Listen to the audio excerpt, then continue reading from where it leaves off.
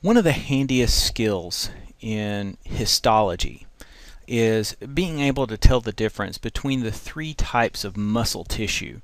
You can learn a lot about a tissue that you are viewing or an organ from looking at the composition of any muscle tissue that might be there. It's a pretty handy skill.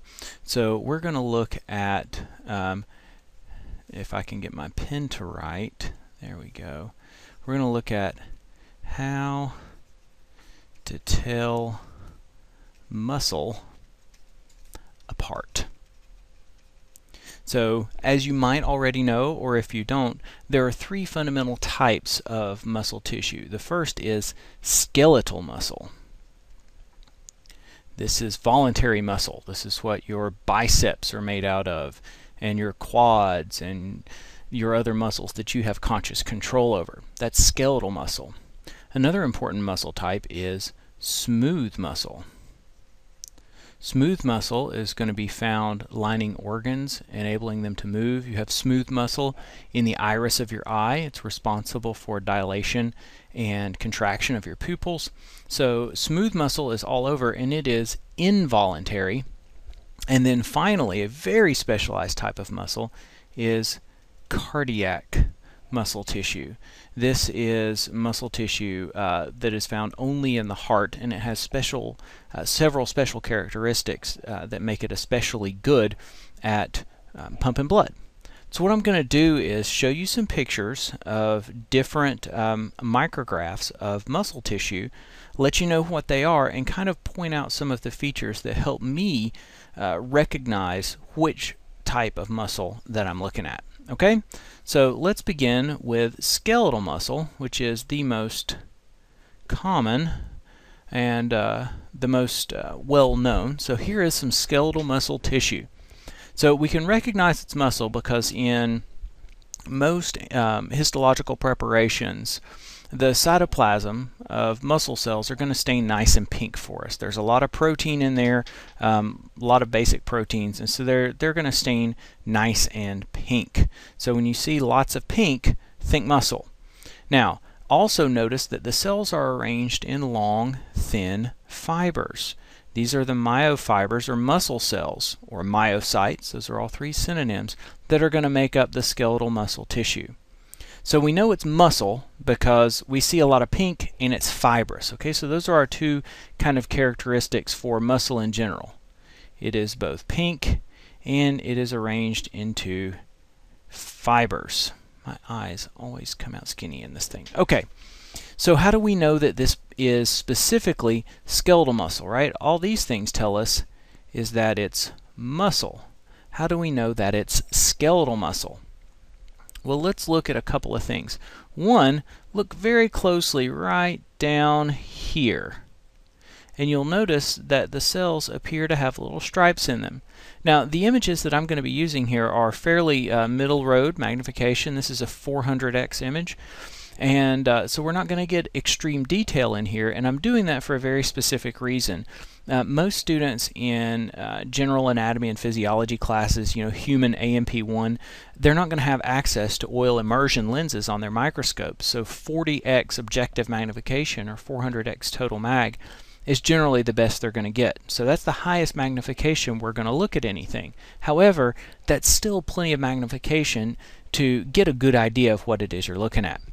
So if we look in this area that I've circled here, you'll notice that the tissue appears to be kind of striped. You can also see really well right up here, the cell above the line I'm drawing, that the stripes are nice and obvious. So our fancy science word for something that has lots of stripes is striated.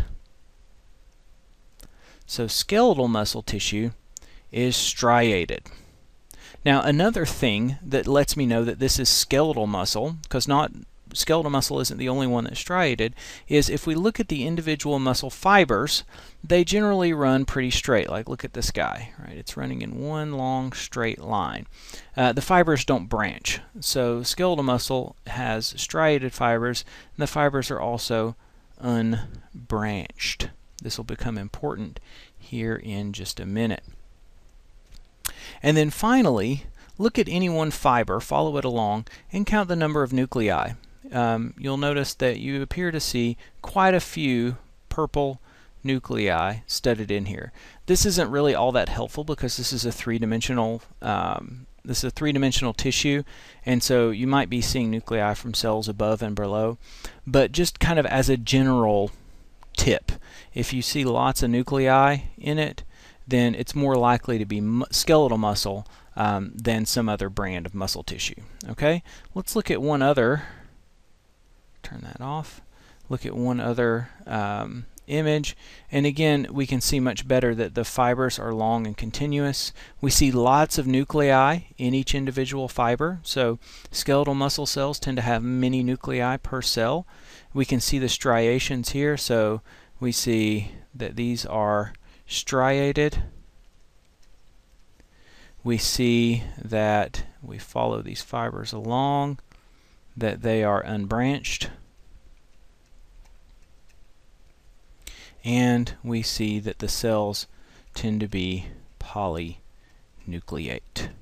Okay, so these are our characteristics for skeletal muscle. So this is, again, skeletal muscle. All right, so let's look at another kind of muscle tissue. And we're going to look first at a low magnification. So this is only 200x magnification. But we can tell that this is muscle tissue because why? What do we see? Lots and lots of pink. So when we see lots of pink, that's going to tell us muscle tissue.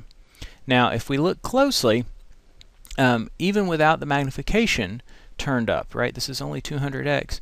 But if we look at these fibers, we can see like right down here, here's a fiber coming along, and then it splits. See that branch right there?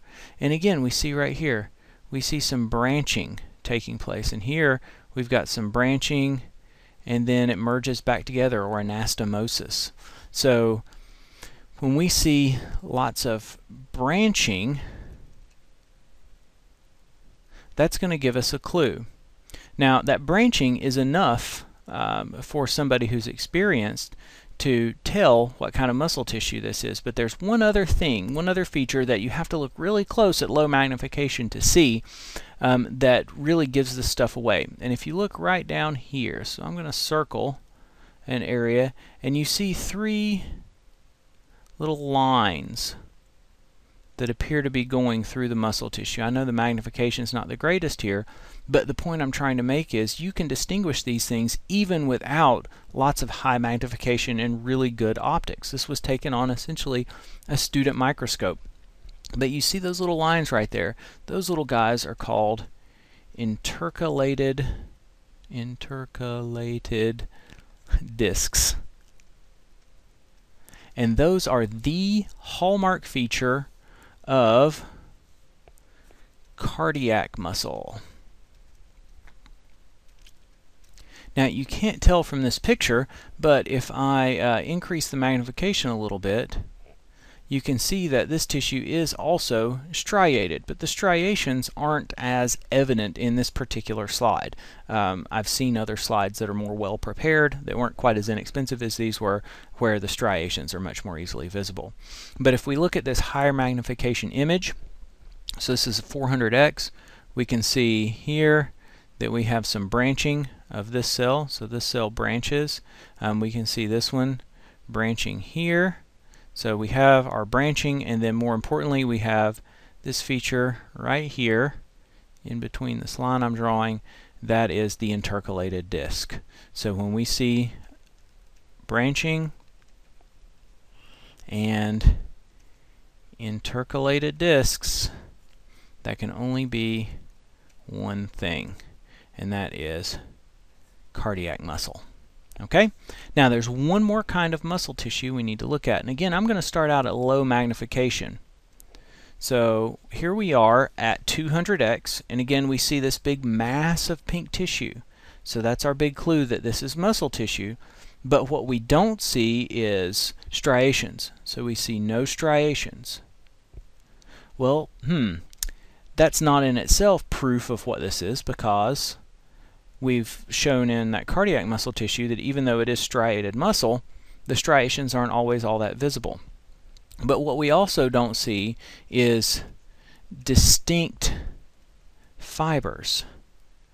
Do you see any distinct fibers here? No, it just looks like kind of a big mass of pink, so there are no distinct fibers. And I need to slow down with my writing so that my letters show up better. So we have no striations, no distinct fibers, so there can't be branching or unbranching because the fibers are really not all that distinct. So when you see all of these no's, it doesn't look like skeletal muscle, it doesn't look like cardiac muscle, but it sure is pink. And I would like to call this muscle tissue, and our only option left then is smooth muscle. So this is that involuntary smooth muscle. All right, let's look at a higher magnification. And again, you can see it's non-striated, and that smooth muscle cells, the cell borders aren't very visible here, but smooth muscle cells are actually rather spindle-shaped, kind of like that, and then they overlap, something like this.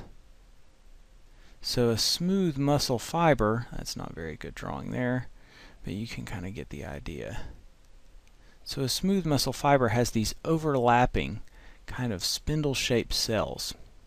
And so we don't see those really nice columnar fibers like we see in cardiac muscle and in skeletal muscle, but the cells are more or less kind of linearly arranged. And again, we see lots of nuclei here, which we don't see in cardiac muscle. So we don't see any striations, we don't see any branching, so there's no striations, there's no branching, there are no distinct filaments,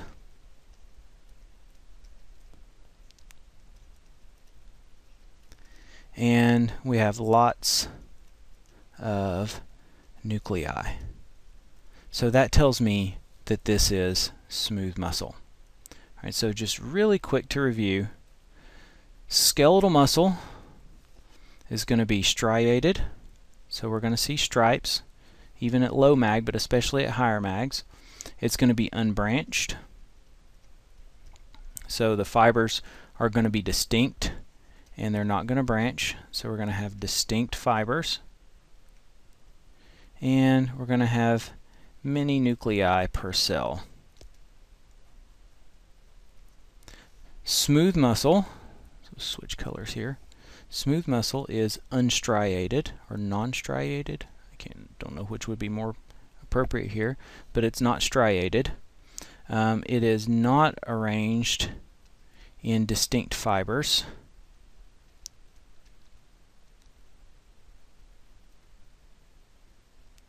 And we also have many nuclei per cell. And then cardiac muscle is going to be striated, but not as evidently striated as skeletal muscle. The striations are going to be more subtle. It is branched, unlike the other two. It is in distinct fibers. And generally you're only going to see 2 nuclei per cell, so much fewer nuclei. Alright, so that's how I tell the difference between the 3 different types of muscle tissue. I hope this helps, and I'll see you next video.